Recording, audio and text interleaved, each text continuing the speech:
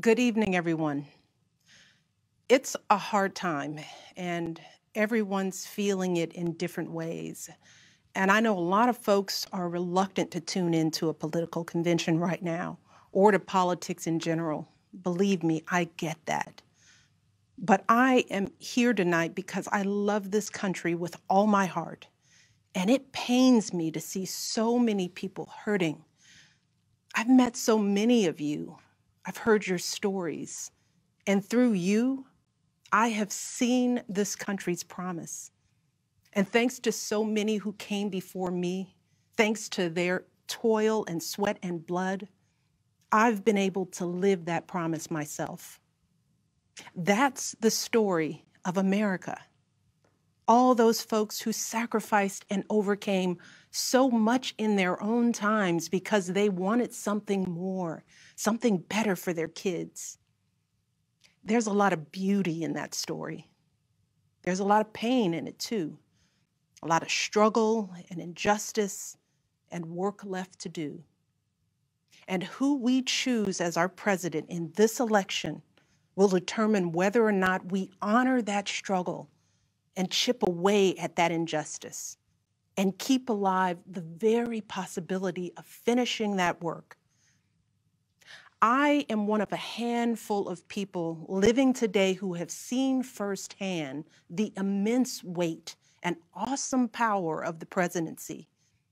And let me once again tell you this: the job is hard. It requires clear-headed judgment, a mastery of complex and competing issues, a devotion to facts and history, a moral compass, and an ability to listen, and an abiding belief that each of the 330 million lives in this country has meaning and worth. A president's words have the power to move markets. They can start wars or broker peace. They can summon our better angels or awaken our worst instincts. You simply cannot fake your way through this job. As I've said before, being president doesn't change who you are. It reveals who you are. Well, a presidential election can reveal who we are too. And 4 years ago, too many people chose to believe that their votes didn't matter. Maybe they were fed up. Maybe they thought the outcome wouldn't be close. Maybe the barriers felt too steep, whatever the reason. In the end, those choices sent someone to the Oval Office who lost the national popular vote by nearly 3 million votes. In one of the states that determined the outcome, the winning margin averaged out to just 2 votes per precinct. 2 votes. And we've all been living with the consequences. When my husband left office with Joe Biden at his side, we had a record-breaking stretch of job creation. We'd secured the right to health care for 20 million people. We were respected around the world, rallying our allies to confront climate change. And our leaders had worked hand in hand with scientists to help prevent an Ebola outbreak from becoming a global pandemic. 4 years later, the state of this nation is very different. More than 150,000 people have died, and our economy is in shambles because of a virus that this president downplayed for too long. It has left millions of people jobless. Too many have lost their health care. Too many are struggling to take care of basic necessities like food and rent. Too many communities have been left in the lurch to grapple with whether and how to open our schools safely. Internationally, we've turned our back, not just on agreements forged by my husband, but on alliances championed by presidents like Reagan and Eisenhower. And here at home, as George Floyd, Breonna Taylor, and a never-ending list of innocent people of color continue to be murdered, stating the simple fact that a Black life matters is still met with derision from the nation's highest office. Because whenever we look to this White House for some leadership or consolation or any semblance of steadiness, what we get instead is chaos, division, and a total and utter lack of empathy. Empathy, that's something I've been thinking a lot about lately. The ability to walk in someone else's shoes. The recognition that someone else's experience has value too. Most of us practice this without a second thought. If we see someone suffering or struggling, we don't stand in judgment, we reach out. Because there, but for the grace of God, go I. It is not a hard concept to grasp. It's what we teach our children. And like so many of you, Barack and I have tried our best to instill in our girls a strong moral foundation to carry forward the values that our parents and grandparents poured into us. But right now, kids in this country are seeing what happens when we stop requiring empathy of one another. They're looking around wondering if we've been lying to them this whole time about who we are and what we truly value. They see people shouting in grocery stores, unwilling to wear a mask to keep us all safe. They see people calling the police on folks minding their own business just because of the color of their skin. They see an entitlement that says only certain people belong here, that greed is good and winning is everything, because as long as you come out on top, it doesn't matter what happens to everyone else. And they see what happens when that lack of empathy is ginned up into outright disdain. They see our leaders labeling fellow citizens enemies of the state while emboldening torch-bearing white supremacists. They watch in horror as children are torn from their families and thrown into cages, and pepper spray and rubber bullets are used on peaceful protesters for a photo op. Sadly, this is the America that is on display for the next generation. A nation that's underperforming not simply on matters of policy, but on matters of character. And that's not just disappointing, it's downright infuriating. Because I know the goodness and the grace that is out there in households and neighborhoods all across this nation.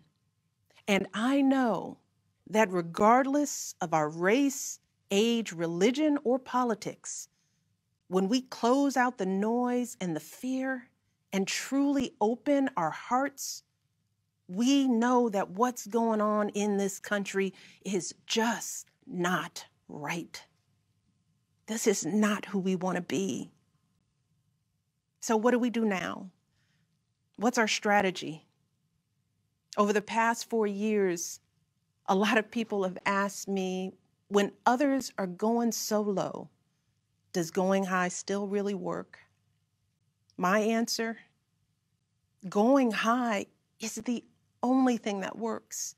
Because when we go low, when we use those same tactics of degrading and dehumanizing others, we just become part of the ugly noise that's drowning out everything else. We degrade ourselves. We degrade the very causes for which we fight. But let's be clear. Going high does not mean putting on a smile and saying nice things when confronted by viciousness and cruelty. Going high means taking the harder path. It means scraping and clawing our way to that mountaintop. Going high means standing fierce against hatred while remembering that we are one nation under God. And if we want to survive, we've got to find a way to live together and work together across our differences. And going high means unlocking the shackles of lies and mistrust with the only thing that can truly set us free, the cold, hard truth. So let me be as honest and clear as I possibly can. Donald Trump is the wrong president for our country. He has had more than enough time to prove that he can do the job, but he is clearly in over his head. He cannot meet this moment. He simply cannot be who we need him to be for us. It is what it is. Now, I understand that my message won't be heard by some people. We live in a nation that is deeply divided, and I am a Black woman speaking at the Democratic Convention. But enough of you know me by now. You know that I tell you exactly what I'm feeling. You know I hate politics, but you also know that I care about this nation. You know how much I care about all of our children. So if you take one thing from my words tonight, it is this. If you think things cannot possibly get worse, trust me, they can and they will if we don't make a change in this election. If we have any hope of ending this chaos, we have got to vote for Joe Biden like our lives depend on it. I know Joe. He is a profoundly decent man, guided by faith. He was a terrific vice president. He knows what it takes to rescue an economy, beat back a pandemic, and lead our country. And he listens. He will tell the truth and trust science. He will make smart plans and manage a good team. And he will govern as someone who's lived a life that the rest of us can recognize. When he was a kid, Joe's father lost his job. When he was a young senator, Joe lost his wife and his baby daughter. And when he was vice president, he lost his beloved son. So Joe knows the anguish of sitting at a table with an empty chair, which is why he gives his time so freely to grieving parents. Joe knows what it's like to struggle, which is why he gives his personal phone number to kids overcoming a stutter of their own. His life is a testament to getting back up. And he is going to channel that same grit and passion to pick us all up, to help us heal and guide us forward. Now, Joe is not perfect, and he'd be the first to tell you that. But there is no perfect candidate, no perfect president. And his ability to learn and grow, we find in that the kind of humility and maturity that so many of us yearn for right now. Because Joe Biden has served this nation his entire life without ever losing sight of who he is. But more than that, he has never lost sight of who we are, all of us. Joe Biden wants all of our kids to go to a good school, see a doctor when they're sick, live on a healthy planet. And he's got plans to make all of that happen. Joe Biden wants all of our kids, no matter what they look like, to be able to walk out the door without worrying about being harassed or arrested or killed. He wants all of our kids to be able to go to a movie or a math class without being afraid of getting shot. He wants all our kids to grow up with leaders who won't just serve themselves and their wealthy peers, but will provide a safety net for people facing hard times. And if we want a chance to pursue any of these goals, any of these most basic requirements for a functioning society, we have to vote for Joe Biden in numbers that cannot be ignored. Because right now, folks who know they cannot win fair and square at the ballot box are doing everything they can to stop us from voting.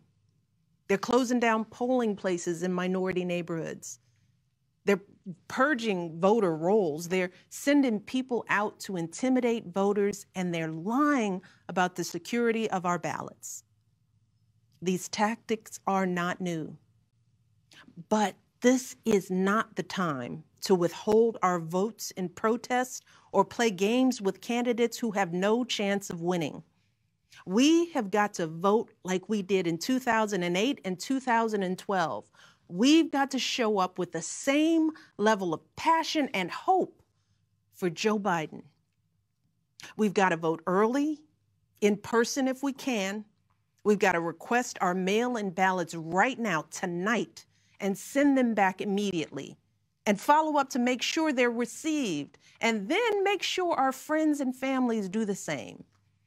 We have got to grab our comfortable shoes, put on our masks, pack a brown bag dinner, and maybe breakfast too, because we've got to be willing to stand in line all night if we have to. Look, we have already sacrificed so much this year. So many of you are already going that extra mile. Even when you're exhausted, you're mustering up unimaginable courage to put on those scrubs and give our loved ones a fighting chance. Even when you're anxious, you're delivering those packages, stocking those shelves, and doing all that essential work so that all of us can keep moving forward. Even when it all feels so overwhelming, working parents are somehow piecing it all together without childcare. Teachers are getting creative so that our kids can still learn and grow. Our young people are desperately fighting to pursue their dreams.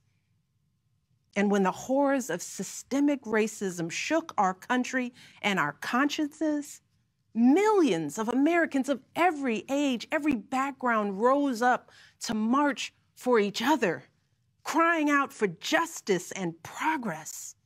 This is who we still are.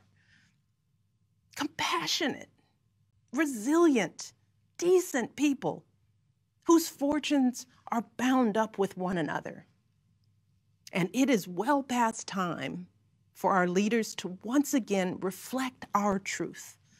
So it is up to us to add our voices and our votes to the chorus of history, echoing heroes like John Lewis, who said, "When you see something that is not right, you must say something. You must do something." That is the truest form of empathy. Not just feeling, but doing. Not just for ourselves or our kids, but for everyone, for all our kids. And if we want to keep the possibility of progress alive in our time, if we want to be able to look our children in the eye after this election, we have got to reassert our place in American history. And we have got to do everything we can to elect my friend Joe Biden as the next president of the United States. Thank you all. God bless.